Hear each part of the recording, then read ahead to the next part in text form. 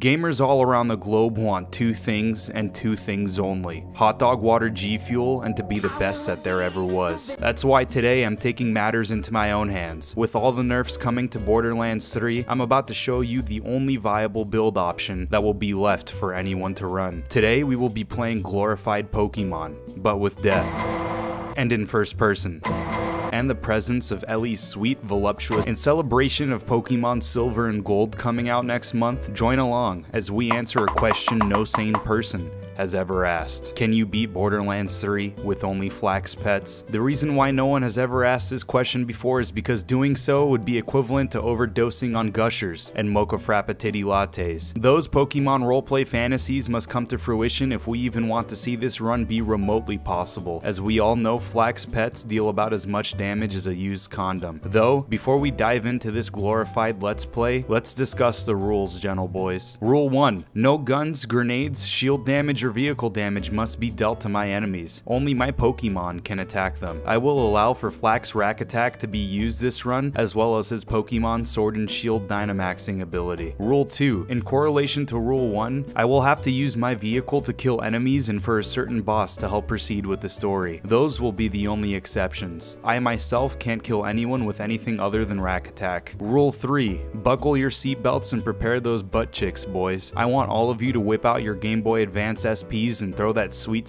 Borderlands 3 cartridge in. If you were poor like I was and could only afford a Game Boy Advance, which basically meant you could only play in the sun and your friends made fun of you and they called you a loser for, god damn it, crying emoji. Tag along as we tackle this challenge, take on the Pokemon League, and capture this grain, gentlemen. For this challenge, it's quite obvious which Vault Hunter we're going to pick, but just in case you didn't listen or weren't paying attention, we will be running Amara. I named Amara after the same guy that invented the Krabby Patty formula and Kim Possible theme song, and set off with Claptrap to assault a stronghold. After watching our robotic friend get super sucked by the insane clown posse, I used the guns he gave me to say hi and give a friendly greeting to all of my newfound friends. I got to my first gym battle and I was a little sad face emoji at the fact that I couldn't use my pets for this one, as I wasn't level 2 yet. But with the power of God and anime on my side, Shiv was dead and I was now a Pokemon trainer. Forged in the fires of Randy Pitchford's ass cheeks, the Jabber, my starter Pokemon, was brought to fruition. I will be using this little beefcake for a majority of this run. Using old PewDiePie memes for his main source of damage is glorious, and I expect nothing else but loyalty and ass clappage from such a Chad. I followed Lilith to Mouthpiece's office, and surprisingly, it turns out Mouthpiece has a good taste in animes. But to the eye of a trained professional like me, this weapon... Knew it. Being a Pokemon trainer so far felt great. Seeing those barrels lobbed into a group of enemies gave ordering furry suits and strange hentai from the slums of Asia a run for its money. Not only was watching his crusade enjoyable, but I had to admire that dude's skills. His aim was equivalent, if not better, to most of the FaZe clan members, and Tfue the Fortune Knight God shivers and butt cracks at just the thought of my Pokemon's accuracy. In due time and a couple of Rakk Attacks later, the enemies perished and I met with Vaughn. I tried making my Pokemon let him down, but it wasn't possible, so I had to use Rakk Attack. After returning Captain Underpants to his babysitter, I was told to go find Ellie. Normally I would let her presence distract me, but I only had one thing on my mind: to clap and booty blast a couple more bandit ass chicks, because that shit was addicting. Now that Catcheride was up and running, I had a question on my mind. Can I get Claptrap his nipple hat? The answer to that question was no. My efforts were unfortunately futile. My purpose on this godforsaken planet was now diminished. But I wasn't going to let this stand in the way of my Jabber and I, because our dick game is on point, baby.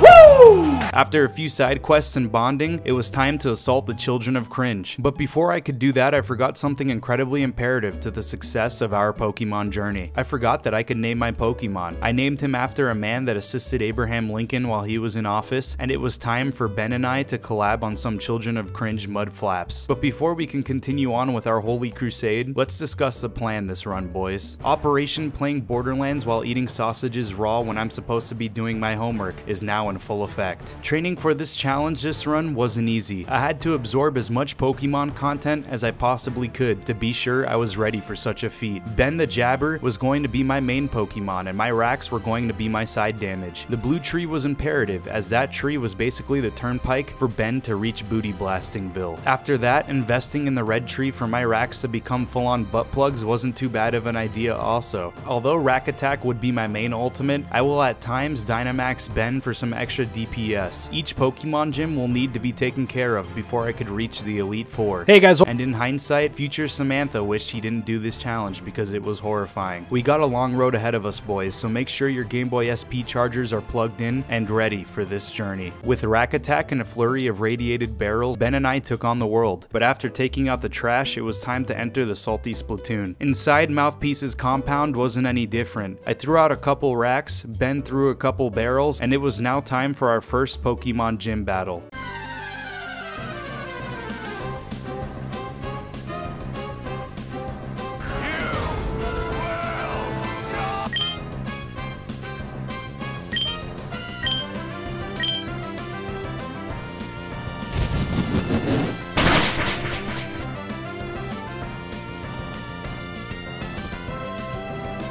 Hey guys, Moxie's right tit 33 here.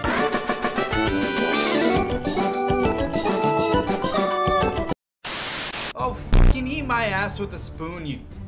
Ugh.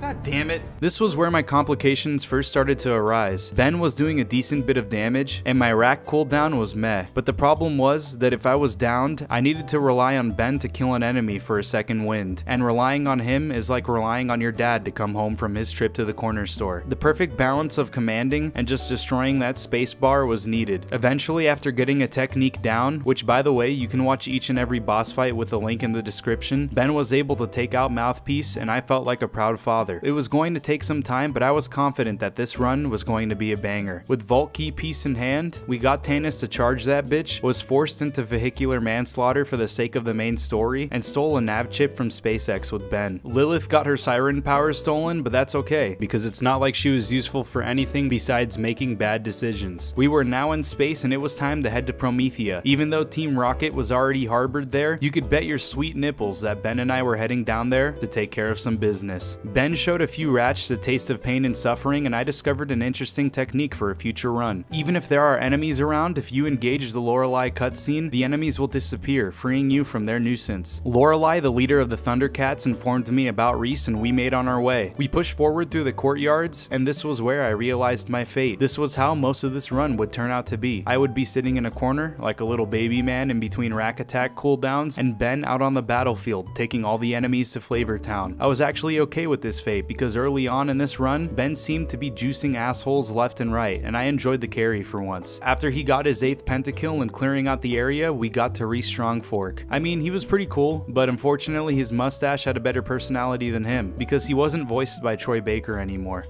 We needed to find an Atlas operative, but before we could do that, it was time for a few side quests. My favorite things ever. If you haven't kept up with the anime recently in the last episode, I made a promise to never trash side quests again. Fact that I take back everything I said about side quests. And for my 100k subscriber special, I'll be doing a 24-hour Let's Play stream of me doing just side quests and talking about my Fortnite KDA. After realizing what a genuine guy the coffee bot was, it was time to get to work on finding this operative. On our journey to find this man, I saw poor Ben throw a barrel at himself instead of the actual enemies. I'm not sure if he's a masochist or just has poo-poo brain, but I still love him. We found Mr. 305 and god damn! This shit was amazing. This cutscene literally always has worse frames than GoldenEye for the Nintendo 64. With Zero now by our side, I don't even need to commentate on how this shit turned out. You know what we're capable of, and our dick game was at level 100. During this time, I was also fortunate enough to discover a decent combo. Send out as many Rakks as you possibly can and switch to Dynamaxing Ben for the highest DPS possible. Throw that technique in a blender with a bit of hiding in a corner waiting for cooldowns and a pinch of not being funny at all, and hot damn, look at that, baby! We got a little bitch smoothie. Butt chicks were slammed, hearts were broken, but we couldn't stop there, because Katagawa said that we f***ed up and he was coming for our RuneScape accounts, so that meant that the next gym leader was on the hit list. The tussle with Giga Chad was already planned in my head, so I wasn't even worried. As Ben focused on Big Brain, I would focus on the trash mobs with my Rakk Attack. Attack. No full restore was needed for this boss, and disclaimer, I will say now that I did have a moment where I nearly shit myself during this boss fight. Ugh. Ben, don't do this to me, please. Please, Ben. Oh my god, where's my dialysis machine? Please, just, Ben, kill. Yeah! Oh my god, yes, Ben.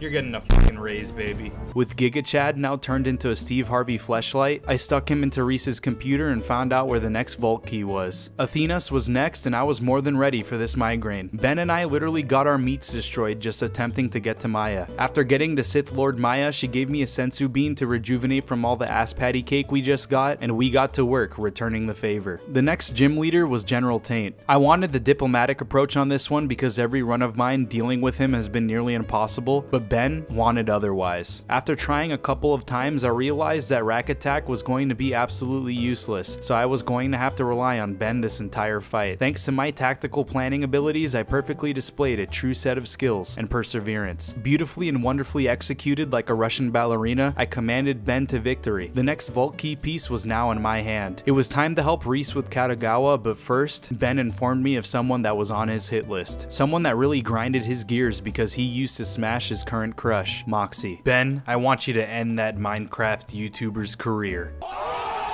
With Ben's conscience now cleared, it was time to get back to the matter at hand. The pre-sequel took a good bit of time, and waiting for Ben to pop all the baddies was torturous, but I enjoyed seeing him send the enemies into the Kerbal Space Program. We got to Katagawa's butt plug, and I wasn't sure that I was ready for this fight. I was worried about him using a full restore like he did in the last video, but fortunately, due to our constant shooting and damaging him, he didn't. I watched my boy Ben kill that thing, and it was absolutely glorious. He was growing up, and I couldn't believe it. I felt like a proud father. I mean, yeah, obviously this was only done due to my universe brain commanding skills, but watching him fight admirably was still beautiful. It was now time to go hunt down Katagawa. This was going to be a simple get in and get out type of quest, boys. If you watched my other videos, you would know exactly how good I am at doing these things. Dying is not an option, and we only have one shot. I could promise you that no dying was involved, and my Pokemon obeyed every single command that I told him. While I was showing the next gym leader how to do the cooking by the book, I realized that we hit that dude like a truck.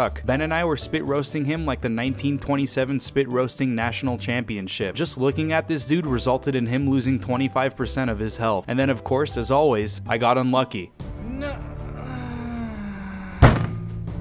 But that didn't stop Ben and I from coming back and having a SpongeBob knee-slapping competition on his carcass. Maya, Ben, and I got to the Children of Cringe stronghold, and it was time for a true display of epic gamer moment skill. With them by my side, I wouldn't ask for nothing less from such a great team. We eventually got to the Vault Guardians and beat them all in a game of Dance Dance Revolution, which in turn gave us access to the Rampager. The Rampager was difficult, but my Ben and I made a valiant effort. We showed that dude our 8th grade report cards, which in turn lowered his defense stat, and then I proceeded to command Ben to use tackle. I almost died and lost my shit after doing this fight for 23 minutes, but good thing we had Maya, pre-book form of course, in the fight so that she could revive me. You know, I didn't realize this before, but Ben has a Vault Beast fetish, because that boy ate the fuck out of that Rampager's ass. Testosterone seething from every orifice, the Rampager was dead, and blah blah blah. Maya turned into a legendary class mod. Laugh, guys. Please laugh, guys. That was, guys, please. Also, I have no idea what the heck this revolver was doing, but this man was really trying to dip the fuck out of there. Ben and I were now ready for Eden 6. After some much needed Eden 6 planetary and geographic research, I was more than ready to take on whatever it was to come my way on this feral planet. I met with Wainwright and went straight in on the action. Ben and I pushed forward to find our main man, Master Chief, aka Marcus from Gears of War, aka my dad, and it was nice not doing work for once. I watched as they collabed and showed me how it was done. The synergy between those two was unmatched. I pushed forward and met with Not So Tiny Tina, got her bombs ready, and it was time for the prison warden. This shit was 1000% going to be the biggest goddamn nightmare I have ever dealt with. Ben and I couldn't deal enough damage to stop him from evolving, so that warden literally hit Super Saiyan God Super Saiyan, aka Super Saiyan Blue, and then proceeded to suck our farts through an aluminum straw,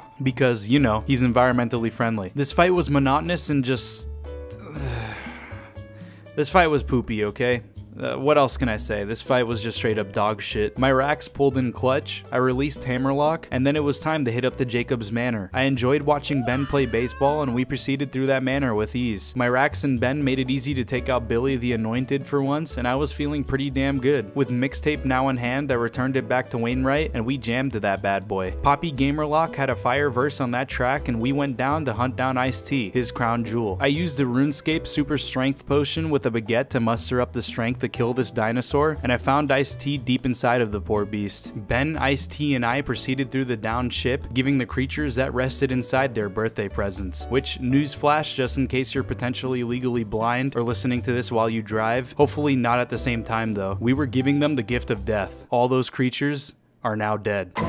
We got to Genevieve and I actually died during our first tussle. After though, Ben and Balex did some sort of Dragon Ball Z fusion and sent her back into the torrent she came from. Next, I was given the rogue sight by Clay to hunt down Archimedes, aka Mini Thanos. I used Rakk Attack to get all the wall crit spots and made sure that the fire button was unbinded so I didn't accidentally shoot. In due time, we made it to Mini Thanos. Ben and I turned that boy into a Pizza Hut Bazone, and now we had the final vault key piece. The thought of fighting Grave Ward using just Ben as damage was starting to haunt me, but I will have to deal with my problems one at a time. Like, how the f did Clay literally just teleportation jutsu across the map? Aurelia was next on our hit list, and fortunately this gym battle wasn't too bad. She clapped me up pretty good and it was annoying getting tossed around, but due to Ben's consistency and respecting women, he was able to dwindle her health down with every compliment he wrote in her Twitch chat. His white knighting seemed to work, she died, and now it was time for the next Elite 4 member, Grave Ward. I wish I could have told you that this went well, but holy shit, it really didn't. It took me 43 goddamn minutes just to kill Grave Ward himself. My Rakk Attack barely seemed to ever work and all the damage had to be done by Ben, which unfortunately didn't work out because I guess that dude was in heat. Every time I told him to focus Grave Ward, he would do anything but that. After 43 godforsaken minutes, Grave Ward was dead, Aelita was kidnapped by the Cringe Twins, and it was time to rescue her. Ben and I went through the Bandit Festival asking those dudes about their fidget spinners and hot dog buns. Eventually, we found out that Carnivora was actually a fucking tank, and we tried getting it open. Unfortunately, after many failed attempts, I decided I must resort to my tactical barrel throwing attachment. I'm sorry I had to resort to this method, but it was necessary to proceed. I'm technically not killing anyone, just destroying barrels. I even made sure to kill the bandit reinforcement with my Rakks and Ben, but if you are unhappy with this, then screw you, and I'm telling your mom you have crusty socks under your bed. The Agonizer 9000 was next, and this fucker was going to get it for stealing my Code Lyoko looking head ass friend. This fight was also when I realized that Ben couldn't hit crit spots. Fortunately, this fight only took me 30 minutes compared to the 43 of the last fight, and after a couple of sick revive clutches, we were able to pull out with that W. With Aelita saved, one of the Cringe Twins did something important to Pandora, which...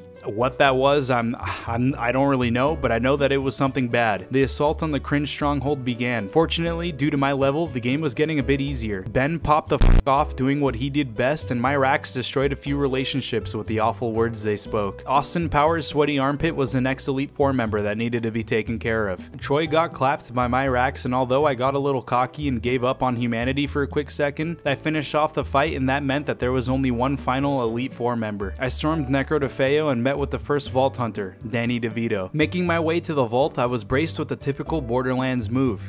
A bridge getting destroyed, when I needed to get across that bridge. After performing a reach around, it was time for the last Elite 4 member. This fight actually pissed me the fuck off. It was basically all RNG, seeing how many times I could hit my spacebar, avoiding all incoming damage. Ben did virtually nothing and basically healed the dude, giving him a massage, and it was all up to my Rakks. Now that Taint was dead, it was time for the champion of the Elite 4. I did a bit of prayer in the chamber that Danny DeVito clapped all those cheeks to and conceived the Cringe Twins, and then it was time for Tyrene. This battle, I was going to need everything I had, which was basically nothing, because that was all I had. My Rakks were the MVP, and I found out in the middle of this battle that I couldn't hit her crit spot, which prolonged the fight, but with just a bit of jumping around and spamming my action skill, it took around 25 minutes, and there it was. We did it. Ben and I were now the champions of the Pokemon League. This run took me around 32 hours, and I hope you took notes, boys, because with the influx of nerfs, this will be the only way to play Borderlands 3. The support recently has been absolutely astounding.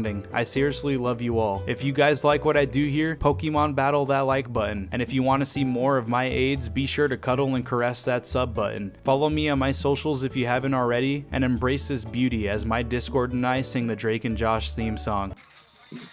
never stop being so stupid. I found a way.